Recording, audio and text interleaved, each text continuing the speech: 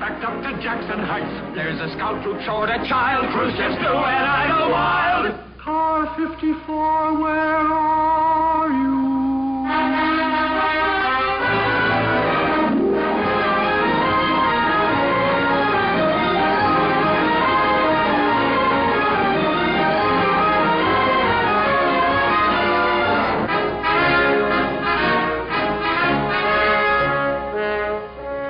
It's been a good year for the precinct. We've had our moments of glory, and we've had our moments of disaster. Fortunately, headquarters has recognized our moments of glory, and they've okayed every one of my recommendations for citations. Sergeant, the honor roll. Patrolman Ed Nicholson and Walter Wallace citation for spotting and recovering 11 stolen cars within the year. A new precinct record. Pleasure, men. Thank you, Captain. Thank you, sir. Dismissed. Patrolman Leo Schnauzer, citation for heroism in single-handedly apprehending a hold-up suspect while off duty. Good work, Leo. Here. I'm ashamed to take it. Leo. What heroism? I'm in Goldberg's cigar store passing the time of day when in walks this clown, opens up a mouth, and says, "Hold up." I grabbed him by the collar and brought him in. This is a heroism. Leo, he had a gun pointed at your heart. That gun, you could see where it still said U.S. plywood on the side. I don't deserve it. Leo, you were facing a desperate stranger. What stranger? It's the 10th time I picked him up in the same cigar store. It's getting boring. Leo. What does he want from me? I can't go into Goldberg's anymore. He follows me around like a dog. Leo, do you want it? I'll take it. Excellent. Patrolman Michael Rodriguez and Leonard Keegan, citation for excellent work in the Fordham supermarket burglary. Good detective work. Sergeant Anthony Barbella, citation for aiding in the capture of 3 burglary suspects while off duty. Proud of you, Tony. Patrolman Al Simpson and Ed Peterson, citation for work beyond the call of duty in the 4th of July riot. Patrolman Paul Polino, citation for outstanding achievement in controlling traffic in Sector 4. Police Clerk Alex Singer, citation for his perfect attendance record. Next. That's all, Captain. The rest of you dismissed. I said dismissed. What are you two waiting around for? Well, I was waiting for Gunther. And what are you waiting for? Haven't you forgot something, Captain? Forget what? My citation. Your citation for what? For having the cleanest locker. Congratulations, but I'm not giving out a citation for having the cleanest locker. But you gave one out last year. Last year we had mice. So wait. Boys, I know it's rough standing around watching everybody else get citations, but police work is a matter of breaks. You two just don't happen to be around when a crime is committed. Knock wood. Just continue doing your assigned duty and your captain will be proud of you. Yes, sir. Man, Tootie, keep your locker clean. Let's not bring back the mice. Yes, sir.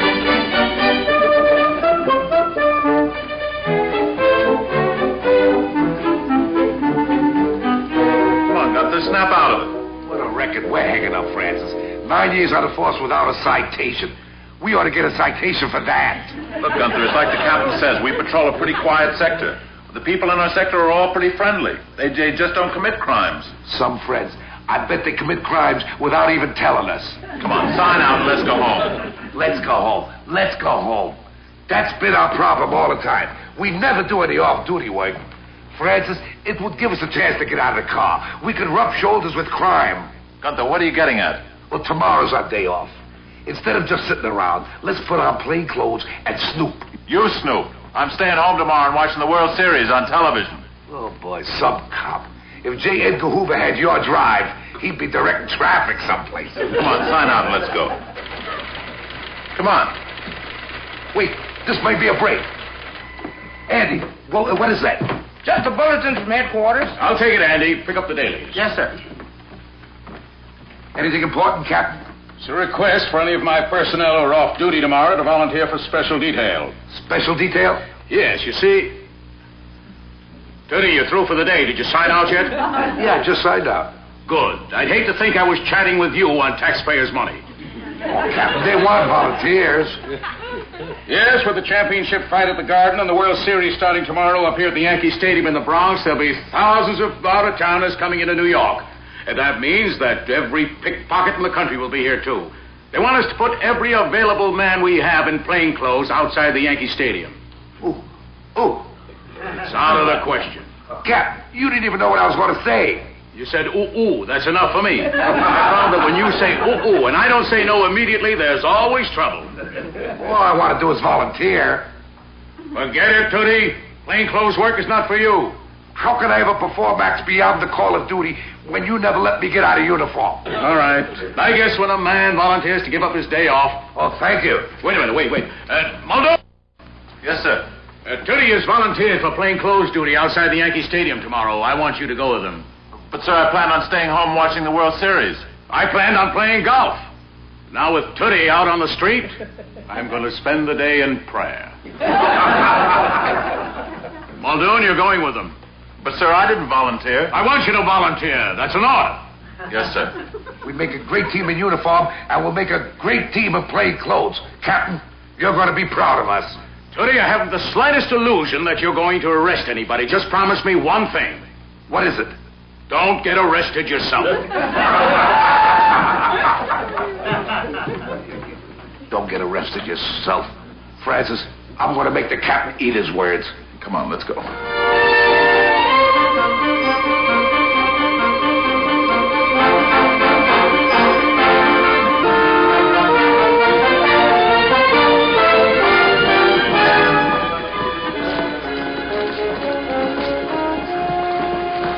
Pardon me, sir. I have something in my eye.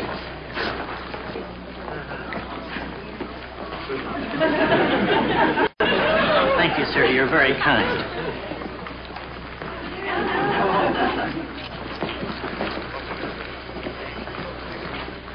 Say, excuse me, sir. Is that your hat?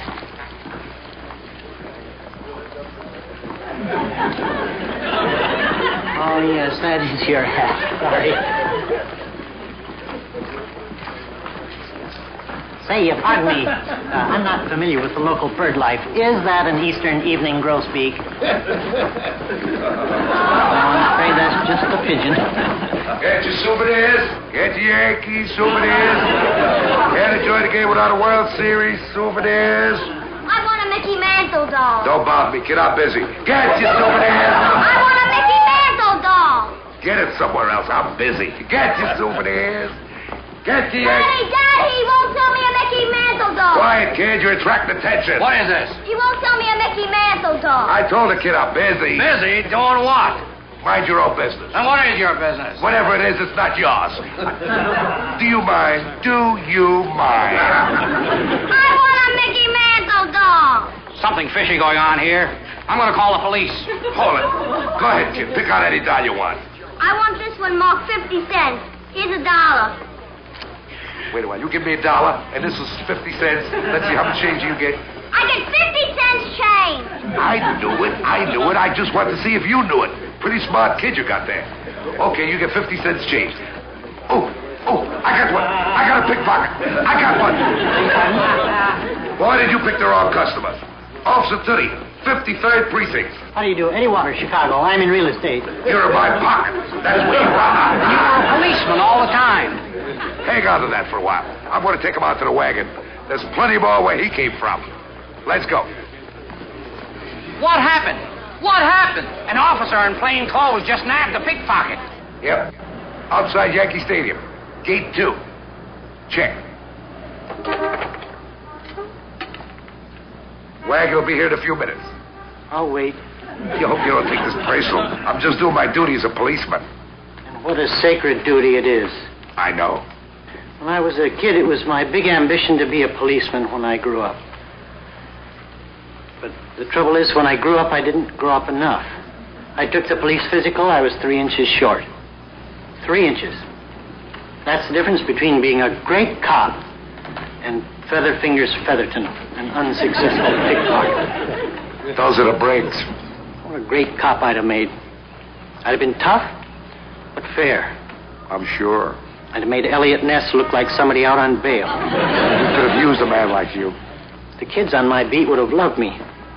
They'd have said, there goes Officer Featherton, our protector and our friend.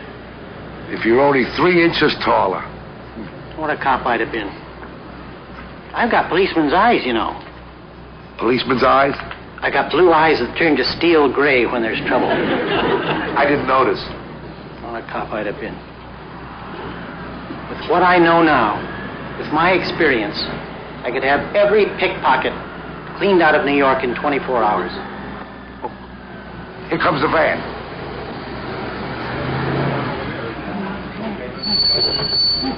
Hi. Come on. Come on. Officer Tootie, 53rd Precinct. I just nailed this pickpocket. What up, Goody? He stole my wallet and shield. Sure. Did you ever hear such an old dodge? I suppose he stole the keys to the handcuffs, too, huh? That's right. He did. Come on. What up, Tootie? 53rd Precinct. Say, he sounds almost convincing. Officer, look at the two of us. Which one looks like a pickpocket and which one looks like a cop?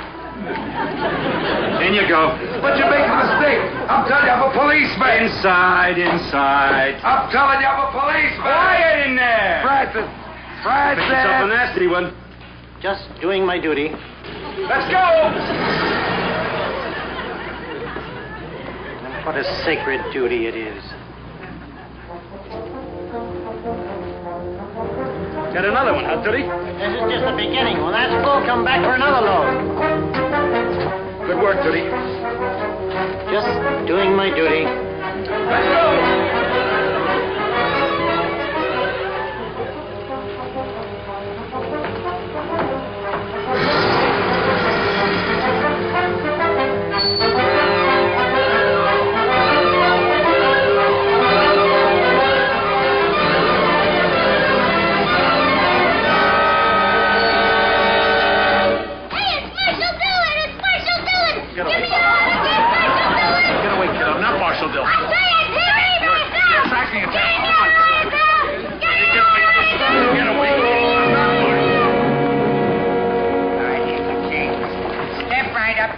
They're red hot. You can't enjoy the World Series without a hot dog. They're beautiful today. They're red hot. Step right up. You can't enjoy the World Series.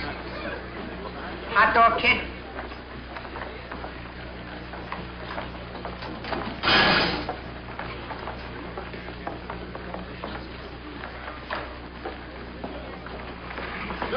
Mustard?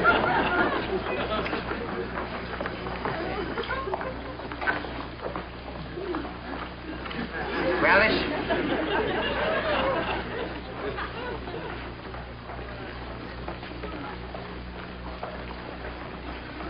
Sauerkraut?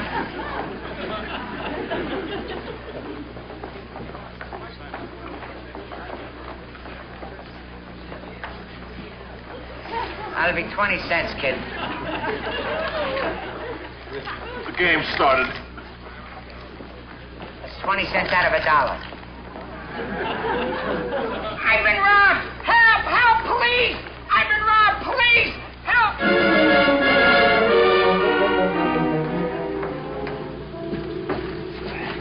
Good work, Tootie. We'll dump these and come back for another load.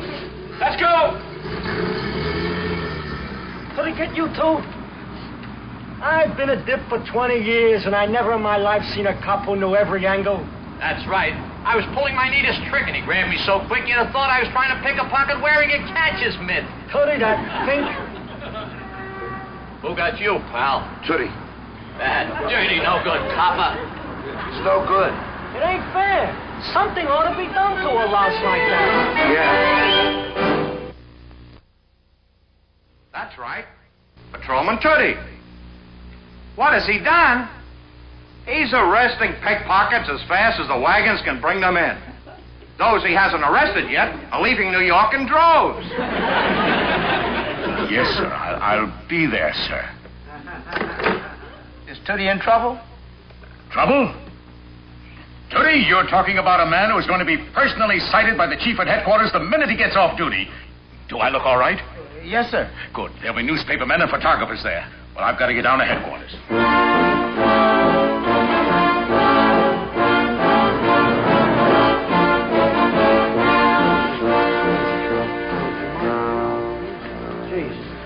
I gotta talk to you. Hold it. In here. Another batch of Tootie nailed. All right, line up over there with the others. I gotta get back.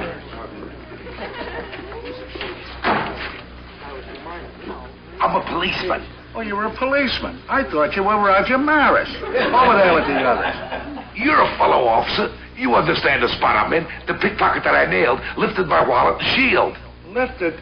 Brother, I've heard stories, But this is true. I'm a policeman out of 53rd Precinct. Why don't you get yourself identified? You're allowed one phone call. Why don't you call up your captain and tell him you were arrested?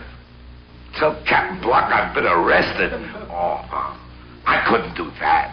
Of course not. Now get over there with the others. We're going to miss you this year at the policeman's ball. But I tell you, I'm a cop. Okay, so you're a cop and they're robbers.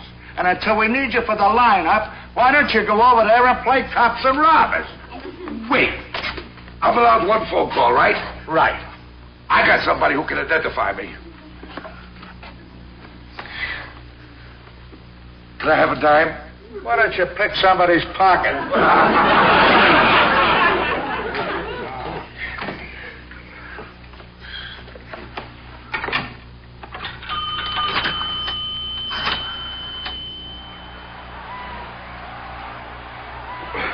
Ball 3. The count is 3-2 on Yogi Berra. Roger Maris is on second. Mickey Mantle is on first. The score is tied. Here comes the pitch. Hello? What? You down at the jail at headquarters? No kidding. You mean you actually arrested somebody?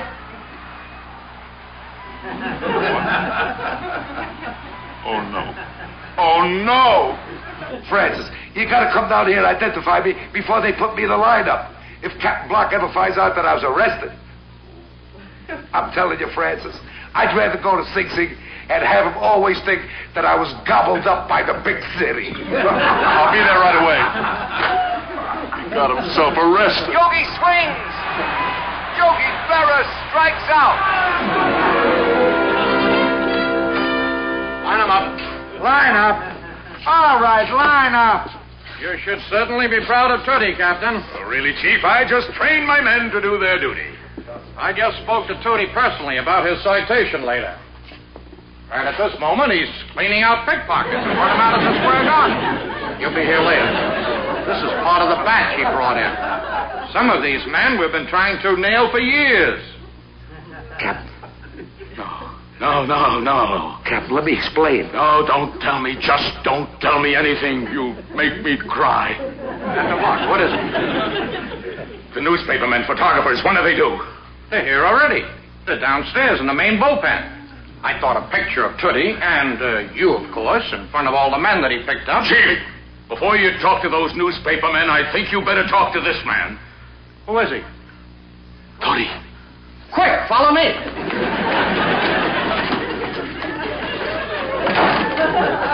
Officer Muldoon, 53rd Precinct. I have to make an identification. There they are. Go right ahead.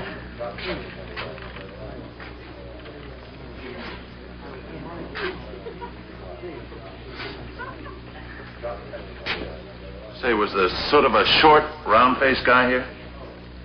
Kind of stupid looking. That's the one. Where is he? A captain and chief inspector came in here and took him away. Oh, no. Say, this captain, what did he look like? Like he was about to have a nervous breakdown. Captain Block. I can't believe it. I can't believe it. The pickpocket stole your badge. How could a thing like that happen?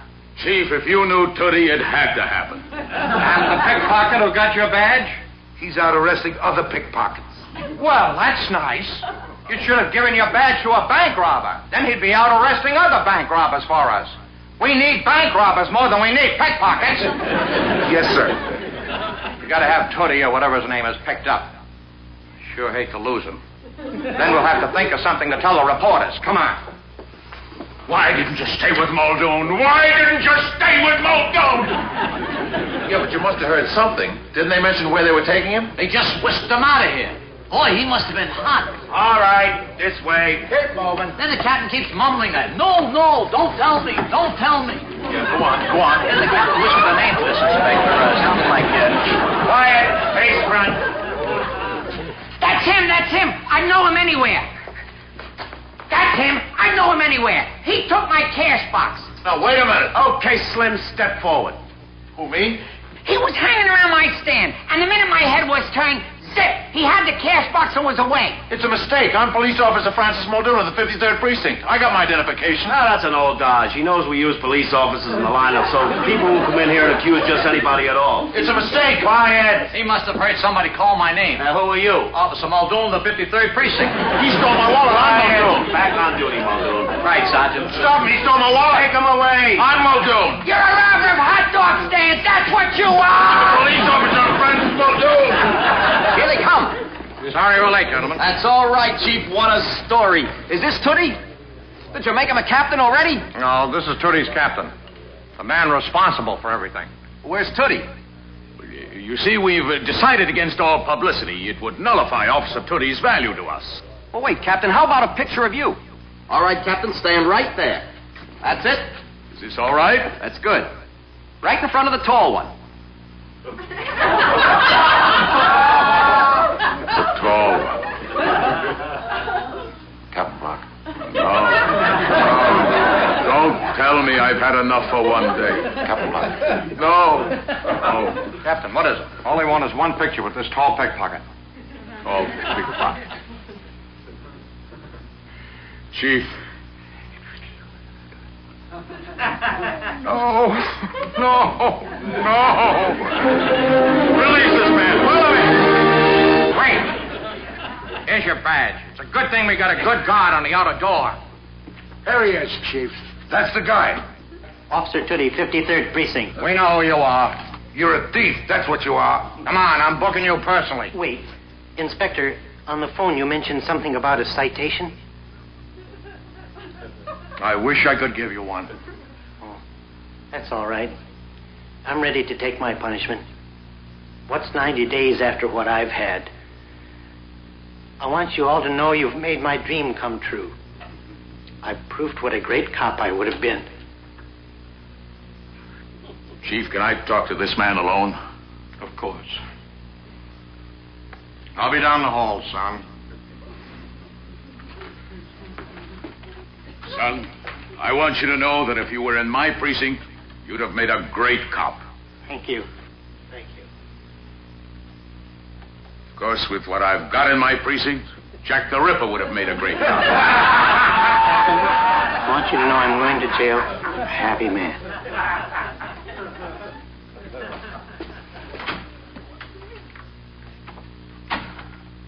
Well, let's go. Do you have your wallets, your badges? Yes, sir. Well, until you get back into uniform, I want you to hold onto them with both hands. And if anyone calls Tootie or Muldoon, just run. Run? Don't look around, just run. Yes, sir. Yes, sir. Let's go. Precinct. Okay. Muldoon, 53rd Precinct. Okay. Captain Block, 53rd Precinct. Who are you, kid? You're not Captain Block. I'm not Captain Block? Captain Block just left here. A little guy with glasses. My wallet. We've heard that before. Well, there's my shield. He got my shield, too. Okay, buddy, let's go. Tootie, Muldoon! Tootie, Muldoon! Muldoon, Tootie! Come back! Come back, Tootie! Muldoon, come back! Come back, Tootie! There's a holdup in the Bronx. Brooklyn's broken out in fights. There's a traffic jam in Harlem that's backed up to Jackson Heights. There's a scout troop short a child. Cruise ships do and idle wild. Car 54, where are